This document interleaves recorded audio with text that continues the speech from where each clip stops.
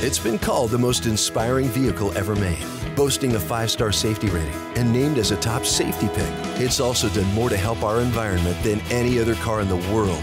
It's Toyota's Prius. Now with your choice of the regular model, the larger Prius V, or the smaller Prius C. Saving fuel, reducing harmful CO2 emissions, and offered to you with excellent savings. Toyota's Prius family. Drive one today at any of your Inland Empire Toyota dealers.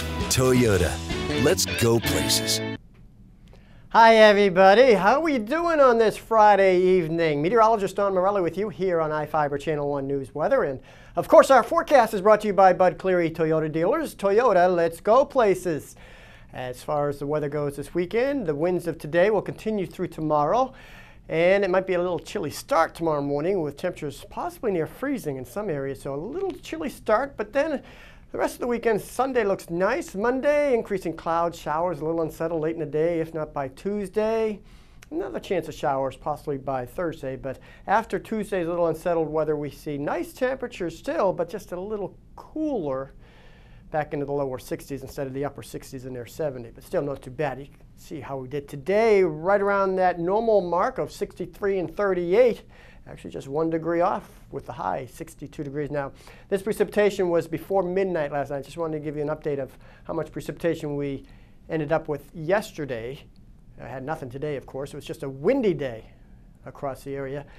And down in Moses Lake, 64 and 40, the extremes. And again, yesterday's total up to midnight was 0.05 of an inch.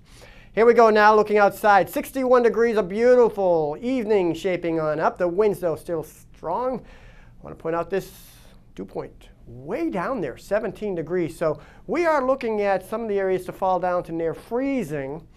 And of course, the growing season's already started, so be prepared for that little slap in your face as you wake up and get out the door tomorrow morning with a little chill in the air.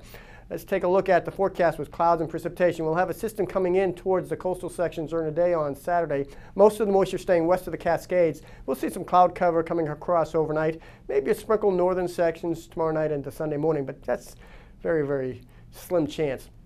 Much of the day Sunday also looking very good for your Easter holiday plans. If you have some plans getting out there and looking for a nice day, and then we see this moisture here. That's what I'm anticipating Monday night, Tuesday morning, for a little moisture coming our way. In the meantime, let's take a look at the state forecast. As I mentioned, west of the Cascades, unsettled. Clouds and moisture coming on in with a cool mid-50s. Of course, the rain and winds make it feel that much cooler. Inland Northwest, look at that, mid to upper 60s. Very, very nice. And zooming in here, the Columbia Basin, we are looking absolutely gorgeous as well. The only problem, the winds will remain gusty once again. 20, 30 miles an hour, maybe a little higher.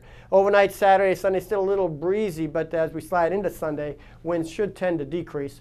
Sunday, very nice on Easter. Overnight showers Monday into Tuesday. You see a little dip in the thermometer midweek next week, but all in all, not too bad. So hope you enjoy your holiday weekend, everybody. Keep it here. Sports is next.